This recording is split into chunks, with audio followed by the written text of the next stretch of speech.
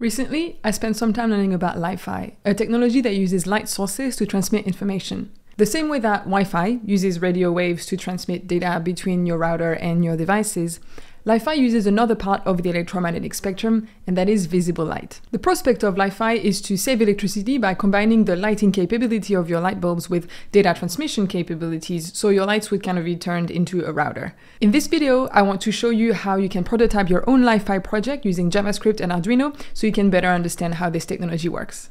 First, let's look at the material you need. There's a lot of different ways to build this project, but to keep it simple, the transmitter side is going to use an Arduino Uno and a NeoPixel Joule with 7 LEDs. If you only have standard LEDs, you can also use that. The only difference is that you're going to need to add a resistor, and your light sensor will have to be set up closer for it to work, as an LED is much less bright than the NeoPixel Joule. But if you just want to try it out, it will also work with a simple LED. On the receiver side, I used another Arduino Uno with a 10K resistor, a phototransistor, some jumper wires, and a breadboard to assemble everything.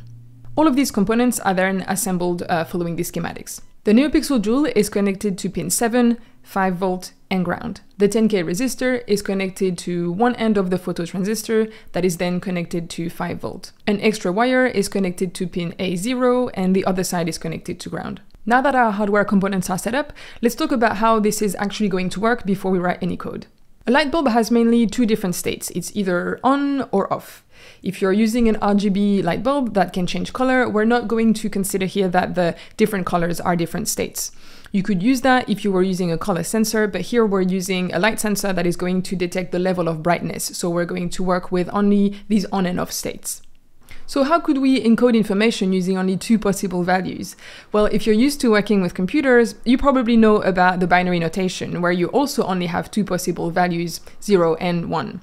So we could use the off state of the light bulb as a 0 and the on state as a 1. Now, we need to think about how the receiver, so the light sensor, is going to decode this information to reconstruct the original data transmitted. This is where it gets even more interesting, because we need to come up with a custom communication protocol to make sure that the transmitter and the receiver are in sync. Let's look at an example to understand better what I mean by that. Let's say you are sending the letter A continuously. The letter A in binary is 011000001. When we're sending this stream of bits, we know that our character is 1 byte, and 1 byte is 8 bits. So we can sample the data every 8 bits, convert that back to a character, and keep going through the stream. But what if the receiver starts the sampling at the wrong location in the stream? All of a sudden, even being 1 bit off means that the data samples will be incorrect. If the light sensor starts trying to decode 11000010, it's a character that actually doesn't exist in ASCII, so the rest of the stream is wrongly converted as well. Technically, if the light sensor is on, it continuously detects the current brightness level around it, but it doesn't mean that data is currently being transmitted. So we need to find a way to trigger the decoding logic at the actual time that the light is sending data. And that's why we need to implement our custom communication protocol. At first, we can expect that the initial state of our light bulb is going to be on. For the light sensor to start sampling data, we need a change of state, and the only change that can happen at that time is the switch from on to off. So we can use that as a kind of preamble in our protocol. It's going to be the signal that a message is coming. After the preamble, we can send our 8 bits in the form of light toggling between on and off. Here the message would be 10101010. This is not a real message, I'm only using it as an example.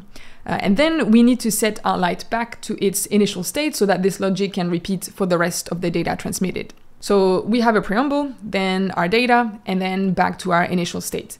But we also need to determine an interval, so the light will be in its different state for a specific amount of time, and the receiver will sample data at the same interval as well.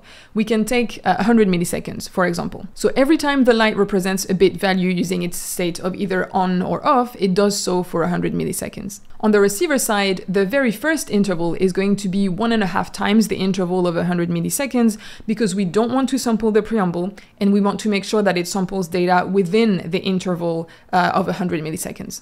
Now that we have an idea of what the communication protocol will look like, it's time to start implementing it.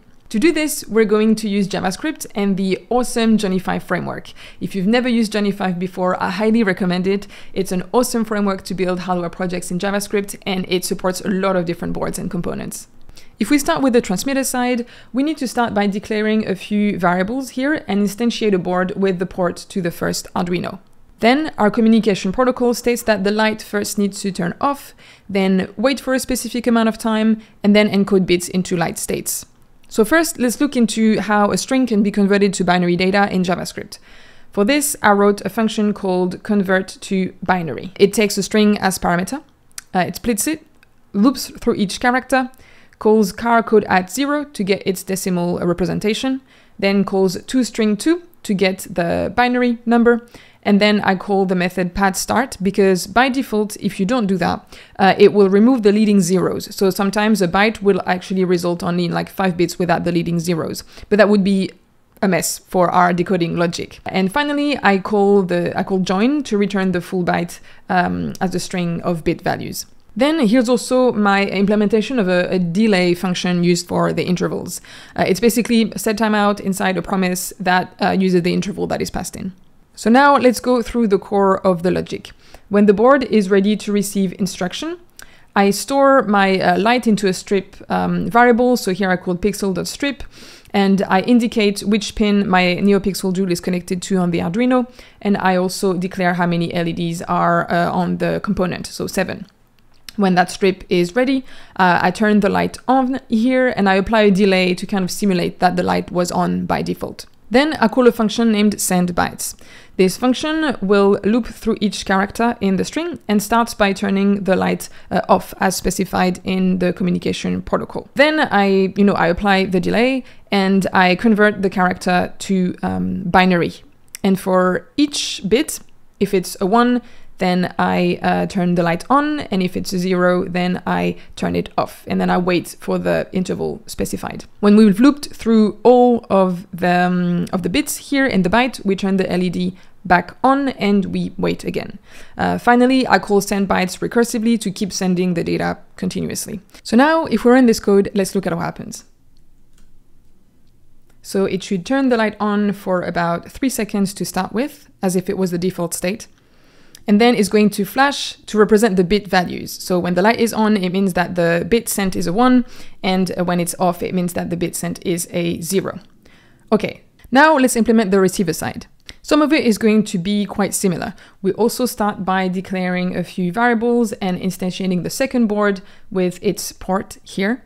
And we pick a certain threshold. So this is going to be the level of brightness that is going to be the threshold between the light being on or off. When the board is ready, we declare the sensor here and we store it into a sensor variable.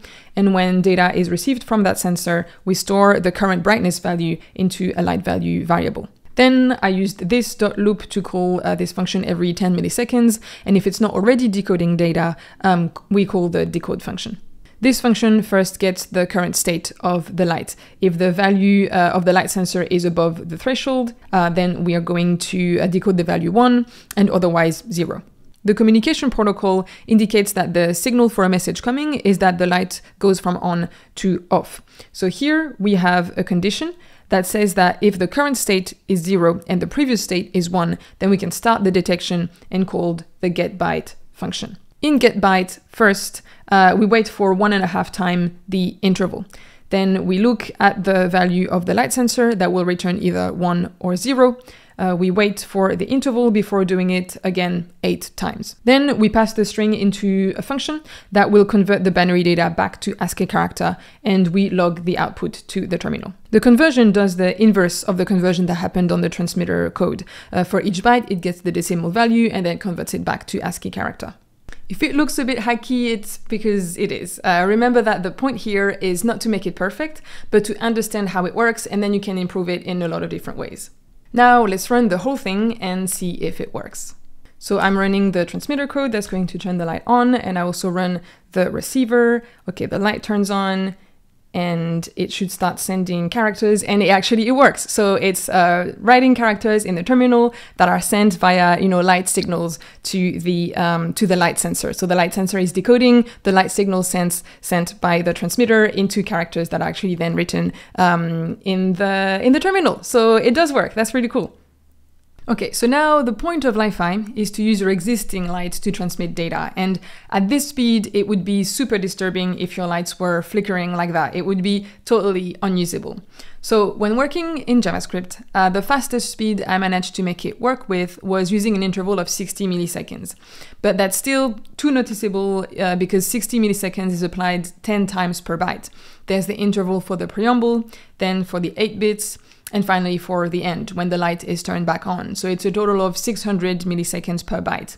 If we send a string of 5 characters, like hello, it's a total of 3000 milliseconds, so 3 seconds. It's definitely way too slow. This is where, if you're interested in experimenting more with this, you need to move away from JavaScript and you can use Arduino code instead. That's based on C and C++. It's much more suited for a project like this where speed is super important.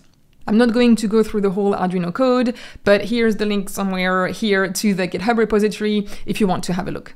What I'm going to do though is show you the difference in terms of speed. So first, what I'm going to do is upload the transmitter code onto the first Arduino where the NeoPixel is connected. And you can see the light flickering is already much faster than in JavaScript. Then if I upload the receiver code onto the second Arduino, that should just take a second, and I open the serial monitor, it should be writing hello world much faster. So as you can see here, it doesn't take the 3 seconds that it took in JavaScript. It maybe takes like a second. Now you can see it's much faster and the light flickering is much less noticeable. There's still a lot of improvements that could be made, but I'm going to stop here. So in this video, I explained how to prototype a Li-Fi project with JavaScript, but as you can see, it's not the most performant solution. I use this programming language because I'm recording this video as part of a presentation for a JavaScript conference. But if you want to explore this further, I would recommend using the Arduino programming language. That's it for this video. In a production version of a Li-Fi system, you would want to be able to send more than only text. You'd want to be able to stream music, videos, and more. But this is something that would require more performant hardware and definitely more time. I still think it's super interesting to be able to experiment with that kind of technology in a more DIY prototype version. I've definitely learned a lot building this, and I hope you did too. Even though it doesn't seem to really be implemented in a mainstream way, the idea of Li-Fi has been around for a while, and the possibilities are pretty exciting. One of them would be around better in-flight connectivity. So Wi-Fi can create interference with other radio signals used by pilots, but as Li-Fi uses another part of the electromagnetic spectrum, passengers could actually have access to the internet using the little reading light that's over everyone's seat. There's many more ideas of how this technology could be used, but that's a cool one. I personally have some ideas of future projects I want to build as an extension of this, but that would be for another video, maybe. I added links to some extra resources in the description, so feel free to check that out if you're interested. But until next time, thanks for watching.